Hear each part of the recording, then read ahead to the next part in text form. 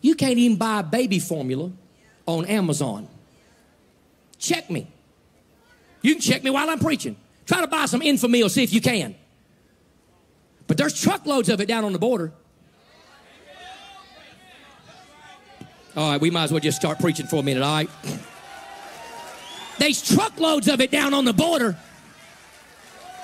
You see, here's what the left does. If they can't kill your baby in the womb, they'll starve them to death later on after they've been born. Now, I'm going to say something right now going to make about maybe 10 of you mad. But I don't care if it makes all of you mad.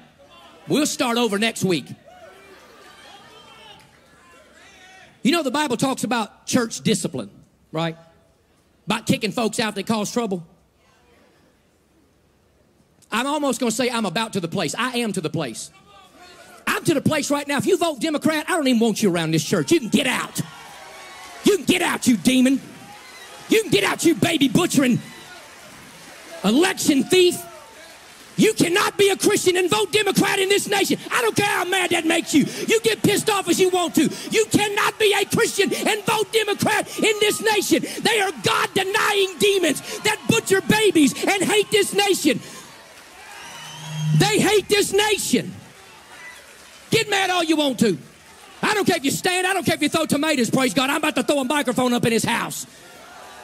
CNN can eat my dirty socks. You cannot be a Democrat and a Christian. You cannot. Somebody say amen. The rest of you, get out. Get out.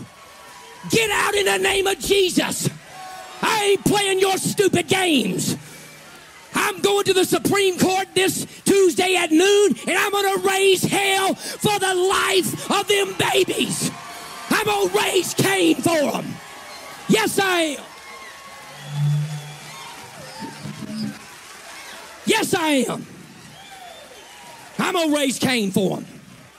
Right in Joe Biden's backyard. That sleepy old fool's going to bust hell wide open. I'm sick of people saying, well, Bible says you got to pray for the president. I pray for that fool to repent and get right with God's what I pray. Obama's behind all of it. Now, I ain't preached on politics in a while. Y'all might as well sit down. Y'all got me fired up. I ain't playing games with these idiots. I don't care how abrasive and countrified and redneck you think I am. I ain't got nobody to impress in this building. My wife stood and clapped, so y'all in trouble. And she does like this, I'll stop. Till then, I'll kick his pulpit over. Things gonna get worse. Can't even feed babies. Bunch of devils. I'm sick of it. Hey, want to talk about the insurrection? Let me tell you something. You ain't seen an insurrection yet. You keep on pushing our buttons, you low-down sorry compromisers. You God-hating communist America. You'll find out what an insurrection is, because we ain't playing your garbage. We ain't playing your mess. My Bible says that the church of the living God is an institution that the gates of hell shall not prevail against it. And the Bible says that we'll take it by force. That's what the Bible says. That's what the Bible says. It's going to get worse.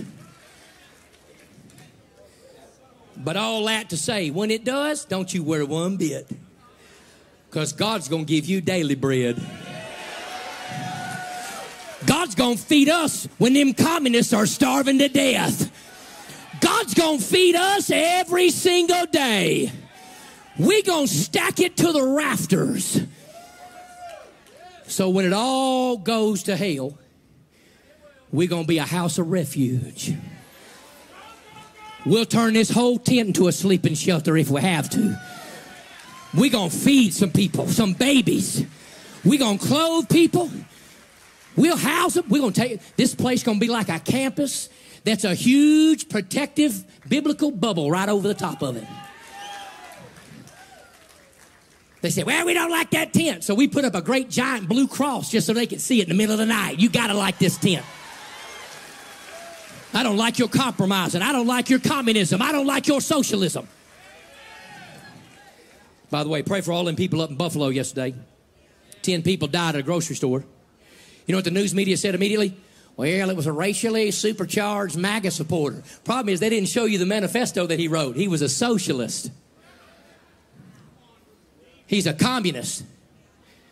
Let me tell you something. Them bunch of stinking communists, they're the ones that want the guns in the grocery stores. They don't want you having them. Huh? Oh, I've done diverted a little bit now, I can tell. Huh? I'm sick of it. I ain't been on this bandwagon in a while, so I'm just getting it all out. One service, be done with it.